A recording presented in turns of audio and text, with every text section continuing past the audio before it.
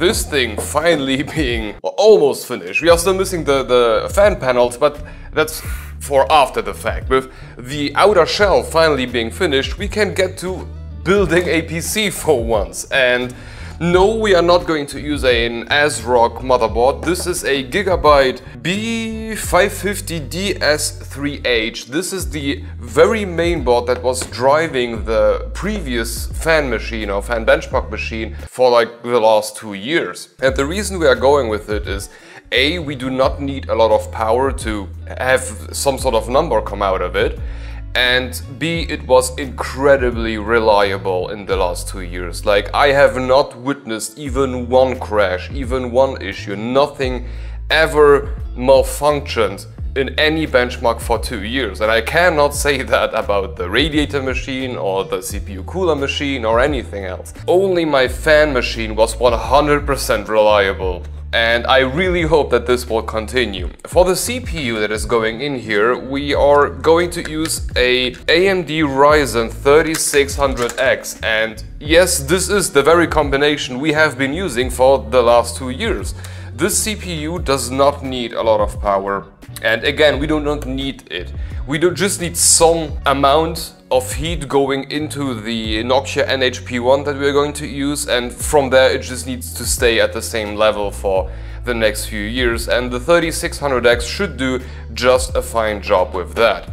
Then we are going to do something that will infuriate a lot of you. We are going to use a single stick of G.Skill Aegis 3000 16 gig memory. Is it 16 or dual 8? No, it's 8 gig memory. And the reason we are using only one stick is because we do not need more. I have no use in dual channel power. That thing just needs to run. So that's just fine. And then for the SSD we have a random Patriot that I'm going to just quickly slap in here.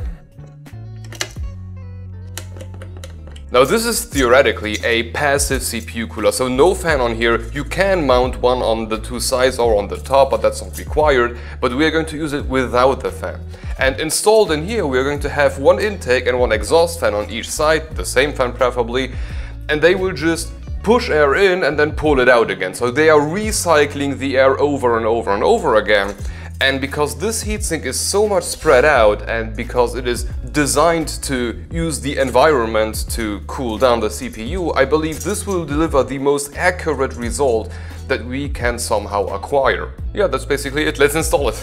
Now, before installing it, I need to make sure about a few things, and that is if I am still able to later on screw down all the motherboard hole or the motherboard screws. Once that thing is in, there is no going back essentially. Yeah, and I can see that this one here will not be mounted down. Once the Nokia is in, there is no way of getting to this one here. Well, that sucks, but I cannot install the motherboard and then the Nokia, because there is no way in hell I will get a screwdriver through it and then mount it down. So this one is just a loss and I can't really do anything about that.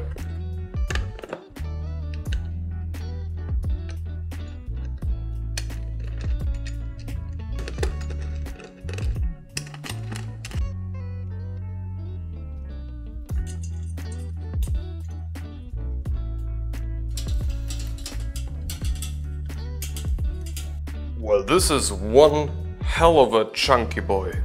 So let me just quickly do a boot test just to be sure that everything works, because I really don't want to install everything in here, close it down and then realize that, I don't know, the CPU died in the meantime. That's not good. It booted up. Reboot and select proper boot device or insert boot media. Great, it works. Woo! Okay, so now I know that this sucker works. Let's install it inside of this thing and hope that everything mounts down as I intended it to.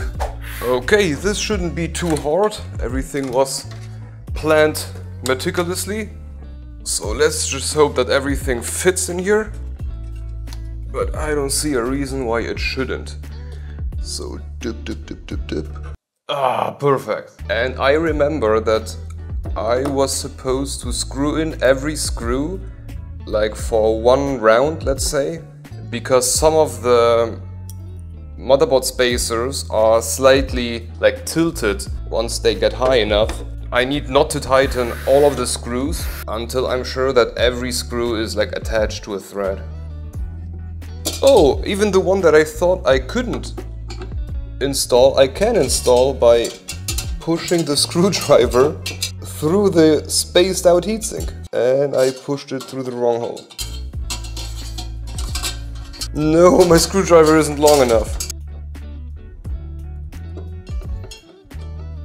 And similarly to your average case, adding the motherboard adds like so much structural strength to the bottom part. The top is still slightly wobbly until we have mounted down these panels. But the bottom, that's not moving anywhere. So the next step would be to install the power supply, and that one is going in the bottom. However, I very strongly believe that in the very least my power supply cable will not be long enough, so I'm just going to use these Asia horse violet ones, because they were the first ones that I took out of the box and I don't really need them, so it will do just fine in here. For the CPU power, I think I have enough, but we will see that in a minute once everything is mounted down. So let's mount the power supply to this bracket.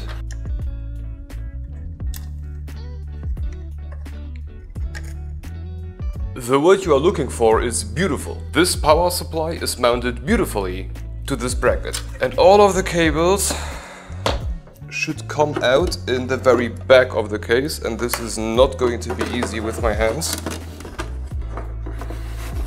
This is not going to be easy at all.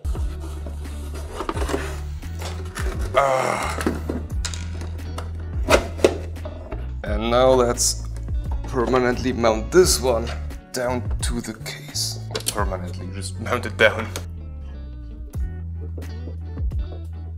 Now the CPU cable is quite easy. That one is really close to where the hole is. But the power supply, the 24 pin, that one is going to be tricky. I need to somehow fiddle this one in between the Nokia cooler and the case. Is it all the way in? No, it is not.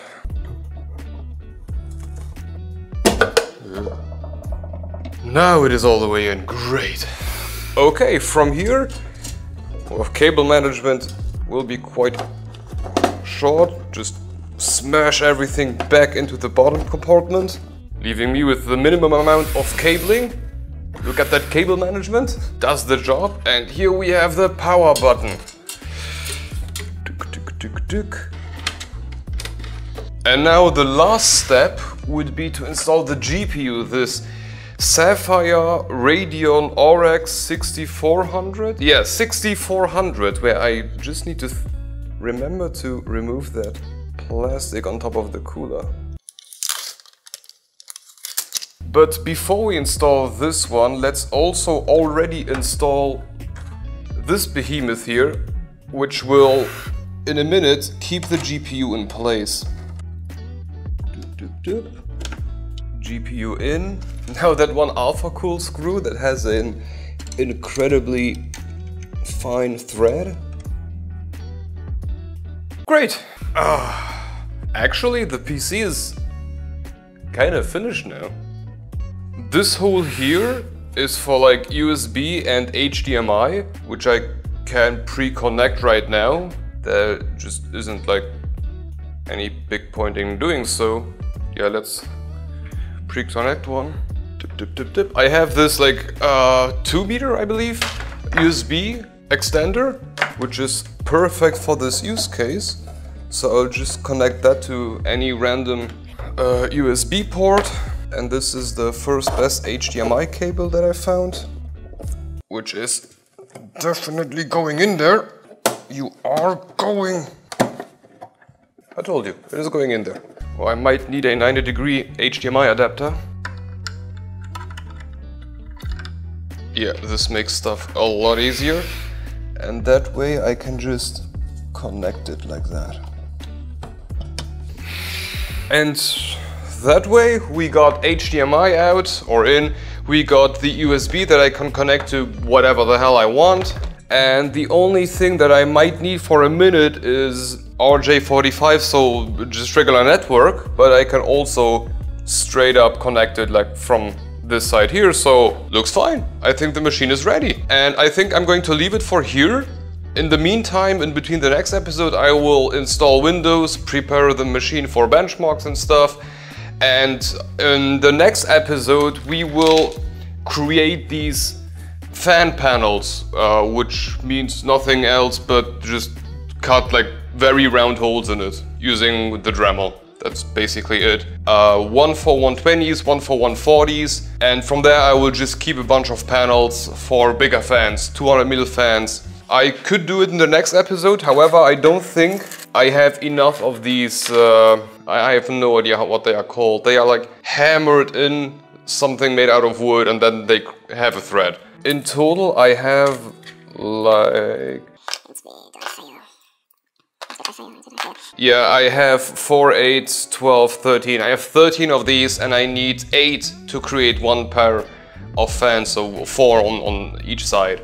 So I can create one for 120mm fan. So maybe we will do that in the next episode. Create it, install it, and then see how that thing performs. But for today, I think this is going to be it. The machine works. I will now get to install Windows, and then we will see next time to finish it with the first set of fans. But this turned out pretty cool. And no, I will not spray paint it. I will just leave it like that. For simplicity, this doesn't need to be beautiful. It just needs to work. We finally built something that resembles a PC, and I hope to see you in the next one.